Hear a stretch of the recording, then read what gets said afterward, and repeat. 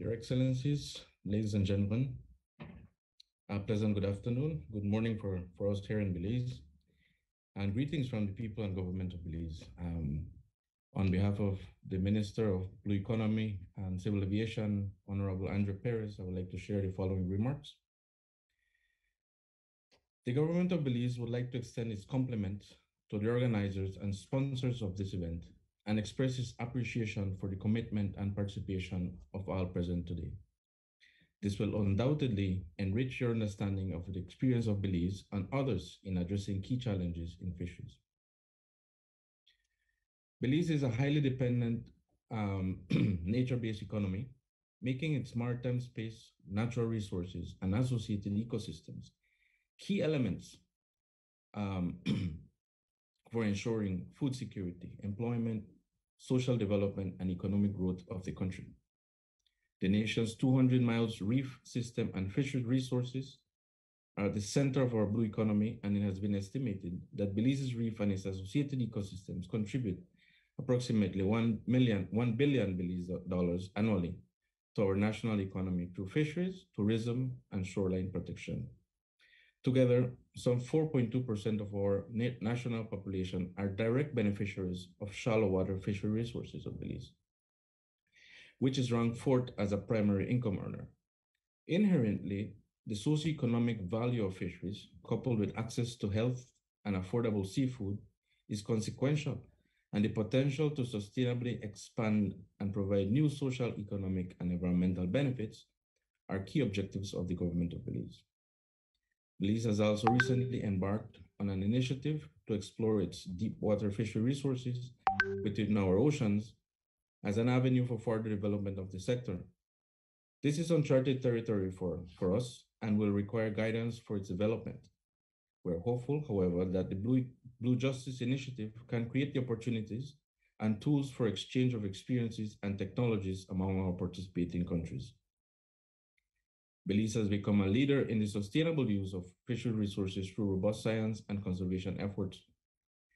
Recently, we completed the finfish management plan through an adaptive and integrated multi-species management approach that simplifies monitoring and decision-making by grouping managed species into baskets, an innovative process for greater efficiency.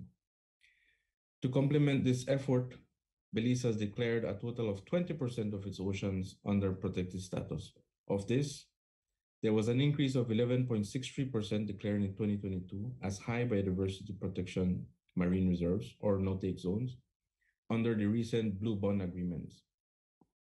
It is expected by 2025, Belize would achieve up to 30% of its waters under protected status. Belize has also developed comprehensive legislation for improved management of its fishery resources, as well as addressing issues to curb IUU fishing. Under the Blue Bond Conservation Fund Agreement, Belize is committed to the implementation of a governance framework for domestic and high seas fisheries consistent with transparent, science-based, socially responsible international best practices.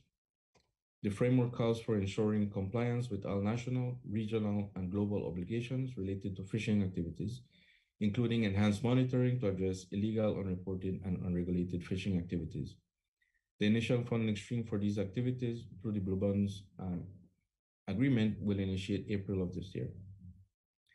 Within the legal framework, a key element in our new Fisheries Resources Act of 2020 that is vital in addressing a shared approach to IUU fishing is that it establishes higher fines and penalties, for which serves as deterrents in addressing illegal fishing, one, but more importantly, it also makes provisions similar to the US Lacey Act, which has fines and penalties for fisheries-related offenses committed contrary to the laws of another state. Belize continues to embrace technology as a tool for effective fisheries management. A great deal was learned through the COVID-19 pandemic, of course. It taught us that technology has tremendous potential for increasing efficiency in the work we do. Belize has recently received more than 60 VMS devices for the monitoring for our small-scale fishing fleet.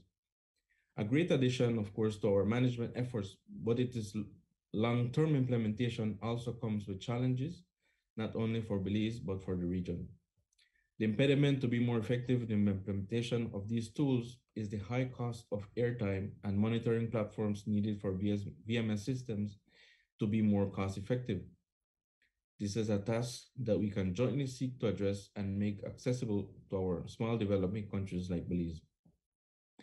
We also continue to utilize the spatial monitoring and reporting tool, SMART, to improve enforcement efforts in national waters, but again, there are technological gaps that need to be filled. In closing, Belize recognizes the need for enhanced cooperation among states, regional, and international organizations, and calls on countries to take bold actions to combat IUU fishing and international organized crimes in the fishing industry. Belize emphasizes the serious threat that IUU fishing and related transnational organized crime has on our marine ecosystems and its implications to management and conservation of our ocean resources, and to the great impacts it has on the livelihoods of vulnerable fishing communities. Thus, Belize remains committed in supporting the Copenhagen Declaration on Transnational Organized Crime in Global Fishing Industry and strongly embrace the Blue Justice Initiative and continue to look forward for fruitful and impactful actions. Belize affirms its commitment to continue to collaborate with partners to further address transnational organized crime in the global fishing industry through the implementation of regional and international instruments. With that, thank you.